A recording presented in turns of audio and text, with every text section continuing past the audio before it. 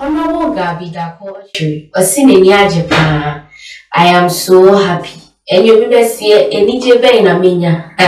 And you also any J. As when you are saying you also any J and a winyam. And you anadu any J and a winyo. Seen in Japan in your so. Ewan yaman penny and another dampa a good father, a Gabby, Otchere, and I even no a casa sing. Now, Otchere, and I said, potting a buyer to say or same. Nini aso ena nini aji dia mampinyi no ehu intina matenasi aha GhanaTube minza matenasi dia na meba pro insemini ama na nsemi dia na ase mampinyi Ghana for ato suspense na Ghana for the suspense by nyasem getwa suspense ni na ne se na ye peti because economy no enwaye din na Ghana for bia twen aye na adwen ahwe dia mampinyi ebeka afa Ghana economy no ho aye deden the economy na asesano economy na enya asesano to the extent so okota ade ne ochina obekona saade na ya 2 measure times 10 times 2 intino bia ende obi ade na no esusinti mampanyi be ka hwe emfasa nsemu mampanyi den na oye afa hono no yo mampanyi Ombe bina Ghana for an asset or team for him, every home when I just say information about to just say your mampini at the address never about the addressing nation in the short time. Now I'm paying on Pamampini Ajigua ex Nasi addressing nation. Now some of the key points and I say send be a mampini Eddie Kaino. And when I'm so, I'm a Gabby, Otchere, see the Japan. The will attempt any near mampini, or see any general way in pie or mampini, because of some key points be a mampini addressing nation, and as all Casafa economy or Kanye, San Semlo, and no internet magic Akuna, and your Gabby, Asare Otchere, leading member of the ruling New Patriotic Party, has commented about the president that for those message. In seeing himself, Gabby Otchere, and you'll be a just a prominent person, a party, and you also can say, hey, and hey, now say, companies or him opinion to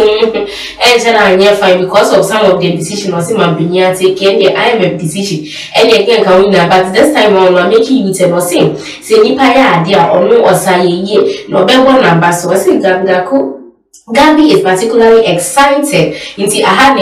in Japan about the move by government to curb import of some products whilst boosting local production capabilities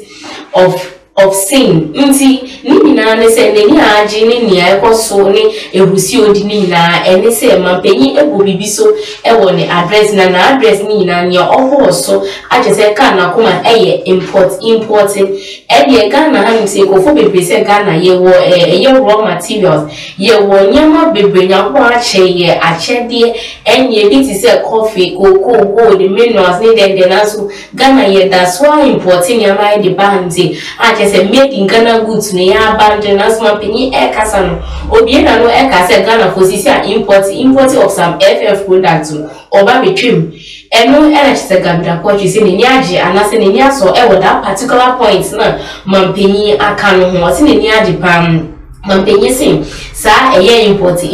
na import more toothpicks some of the things almost nya ni na import the back Ghana and so say Ghana for ebetimi ayesa ni means za ni me ba betwim eno chise Gabby Otchere can say ne nya ni say mampini na dan kukufu ade boss anyama ne so ni ade say ni be ya Ghana for yankasa yetimi die sabeko ya nya yankasa isika because emukra ni akokra e Ghana say we papa wa ha any toothpick students need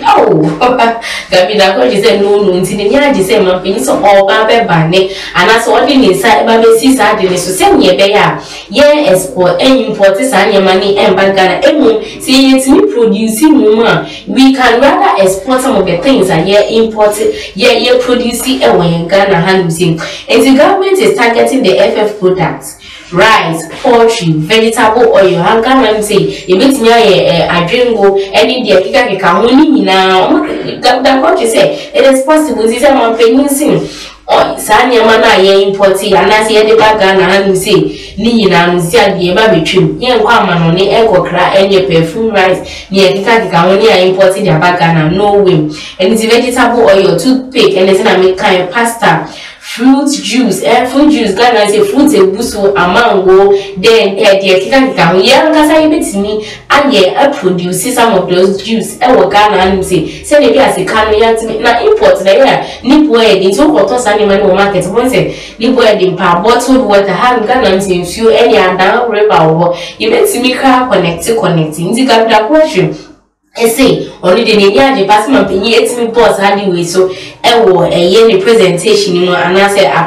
or destination on the economy into bottled water and ceramic tiles to keep important boost local production part of a tweet and in the tweet in the sana or can into only the osignia mampeniko can be baby mampenika saying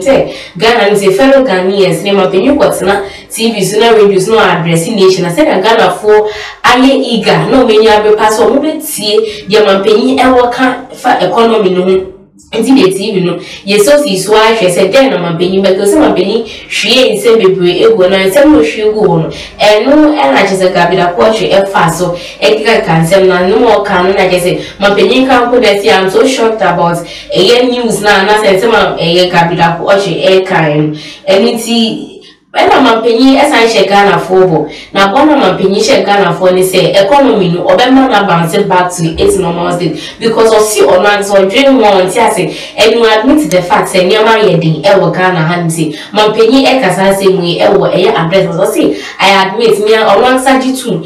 say near my wedding ever Ghana handy say I am get up into nyama I no say within some few and short possible time within some no penny may being with you. Now economy now bouncing back to its normal state. This is and I'm saying you got tired, you go full super near back and you add the Indian pani oil. You say, oh, tired or Chinania to watch and lay out in part, which not shop near to your price and say, and your way if I said, oh, work out with your 6 cities, your tomb. Sanya money, my peninsula or your way. Until he's working with his team and with his appointees and even conform ministers. Same year, economy no ever bouncing for us in Ghana. Our reality is that our economy is in great difficulty. The budget drawn for the 2022 fiscal year has been thrown out of gear, disrupting our balance of payments and debt sustainability and further exposing the structural weaknesses of our economy. We are in crisis. I do not exaggerate when I say so. I cannot find an example in history when so many malevolent forces have come together at the same time. But as we have shown in other circumstances, we shall turn this crisis into an opportunity to resolve not just the short term but urgent problem. And I'm paying and I share Ghana for one. Now you say, but I'm not paying I share Ghana for no. Obey this abortion so not economy na in why the thing not just all you be an engine no as I'm bouncing back to its normal state. Now your man attitudes for not Ghana for any home. Now see idea me more important is the Gabby that coach is in Yaji and an so it was some of the key points I'm paying another drunk with Kufado. Erezi the presentation and about or address nation. Aha and I'm meeting Musi. GhanaTube measure so what comments there and I didn't measure some commentation no way joining in that amami. Na sisi adie makramo.